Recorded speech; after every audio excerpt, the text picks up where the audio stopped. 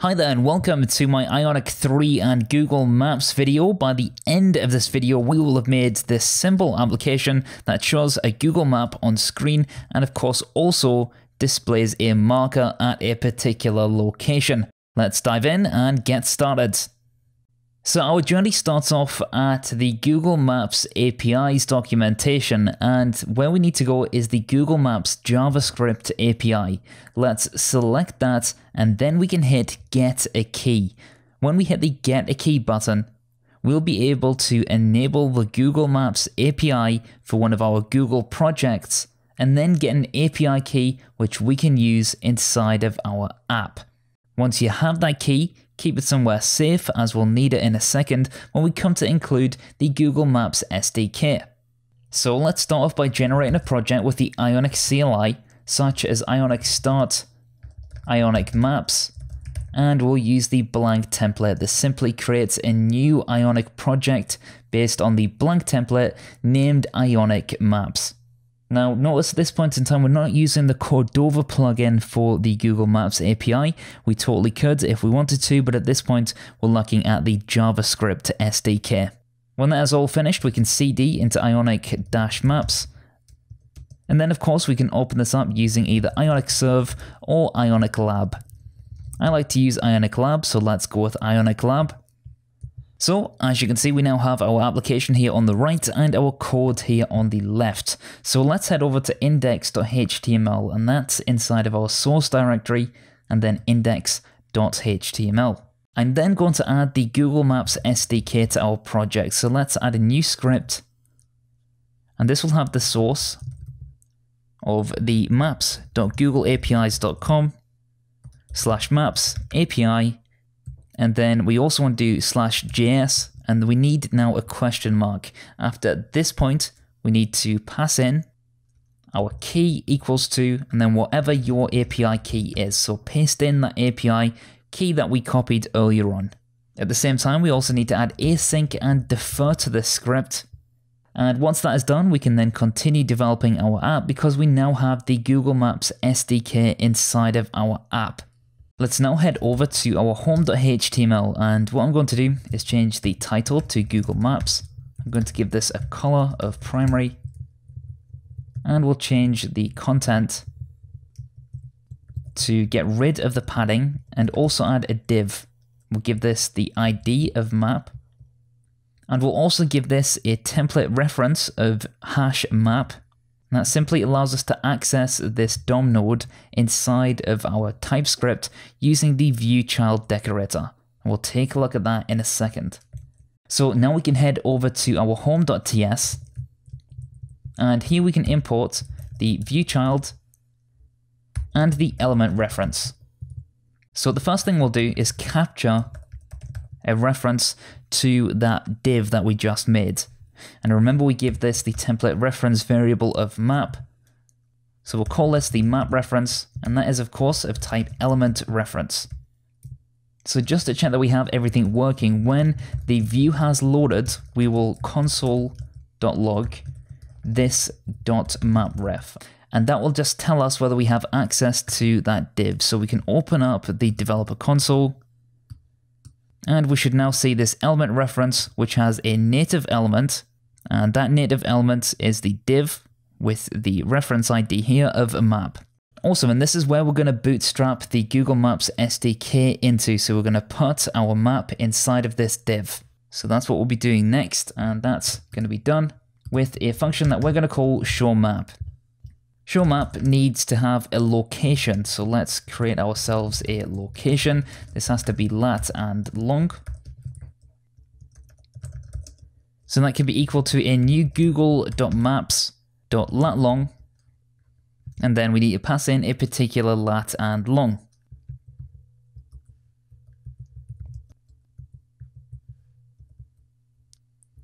Once we've done that, you'll notice that we have this red underline for Google. It's effectively saying that we don't have any types here for this Google. What we need to do is outside of our component and our class, we need to say declare var Google of type any. This will stop TypeScript from complaining, and we no longer have that error. So once we save this, we now have a reference to this location. And the next thing to do is to set up some map options.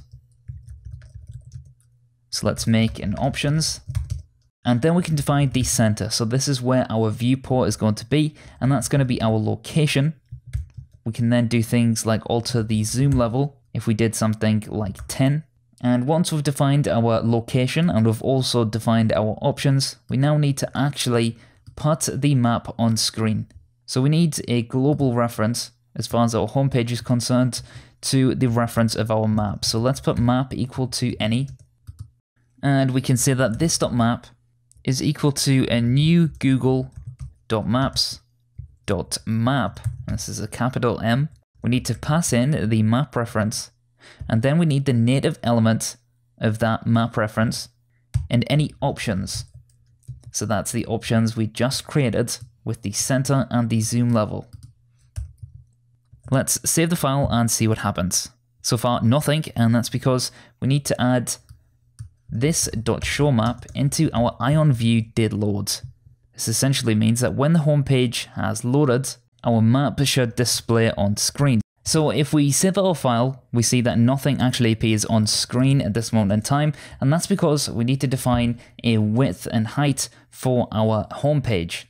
So if we head over to home.scss, we can then give our map a height of 100%. And once we do that, we now have a map on screen, and it's pointed at our location here at London. So if we wanted to, we could drag the street view on and we could start looking at street view. But what I also want to do is add a marker, and I'm going to add a marker at our location where we start the map. So let's make a new function named addMarker.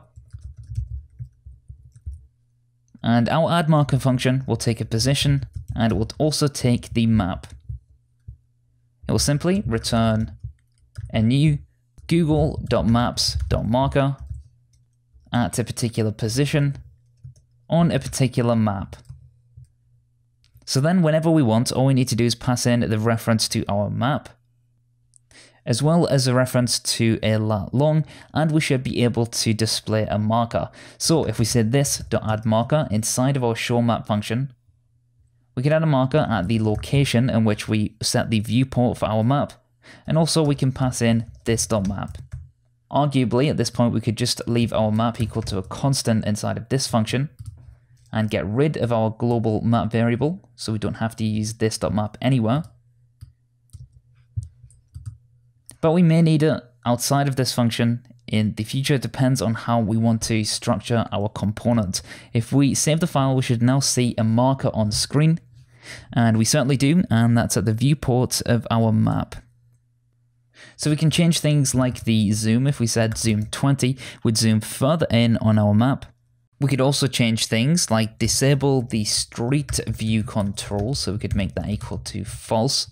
And you'll notice now that we can no longer use street view when this refreshes. There's also a variety of different map type IDs that we can use. So if we had map type ID and we tried roadmap, I'm also going to change the zoom to be 15. You could see that this is the default version. So we have now a roadmap, but we could use things like a satellite. And that would give us a satellite view of the particular location, and we could zoom in once again. We have things like hybrids,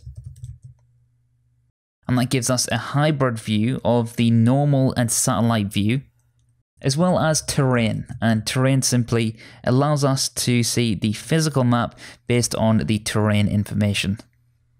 We can also change this dynamically. So for example, if we had a set timeout, we could then use map.set map type ID, and we could set this to simply be satellite after 3 seconds.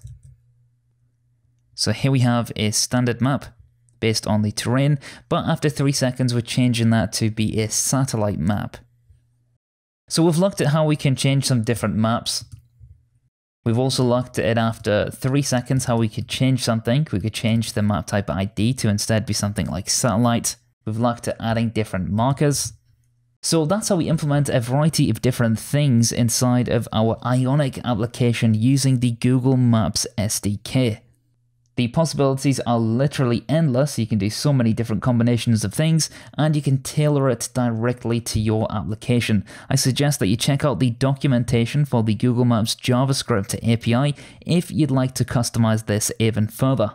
Don't forget there is a native plugin for Google Maps when you're coming to implement this on your Android and iOS applications, and you should check that out. It's available within Ionic Native.